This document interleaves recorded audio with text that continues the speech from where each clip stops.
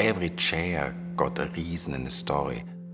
I have not built it because I saw a need. It came out of my quadriplegic life. I'm living actually every stage of development of the chairs.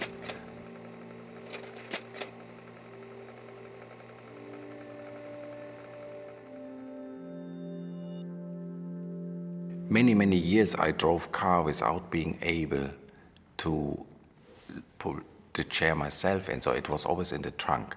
So everywhere I went or I left, I had to get a help.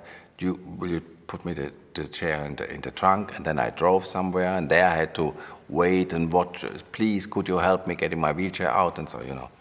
And once I was driving south, I think for a table tennis tournament, and this car had no air condition at this time, and I was overheating on the highway in summer.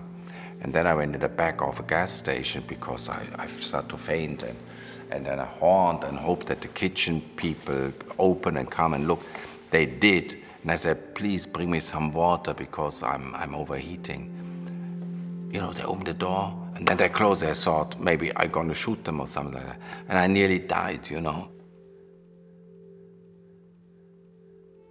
So that's why I said, now I must make a chair which I, as a quad, can fold myself and get it into my car.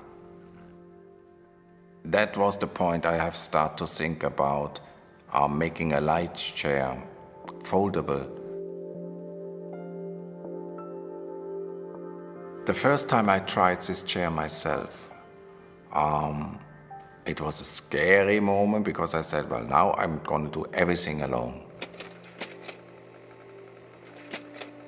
So my transfer was alone, nobody was there. I folded the chair, rolled it over my lap, put it in the side seat, put the brake on, it works. Okay. Starting the car, closing the door, strap, and go. So what you gonna do now? Well, now I drive to the Zurich Lake in a restaurant. Wow. An adventure of independence. I drove to Zurich, looked always to my chair, no, nothing can happen, I'm now independent. Looked to my chair, he became my buddy. Went to the Zurich Lake parking lot, getting carefully the chair out and said, oh my God, don't make a mistake, otherwise you die here.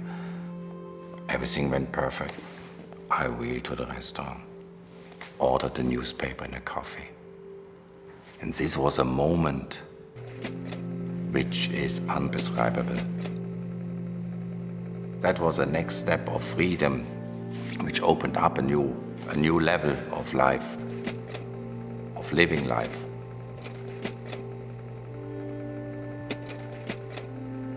This was a great moment in my life.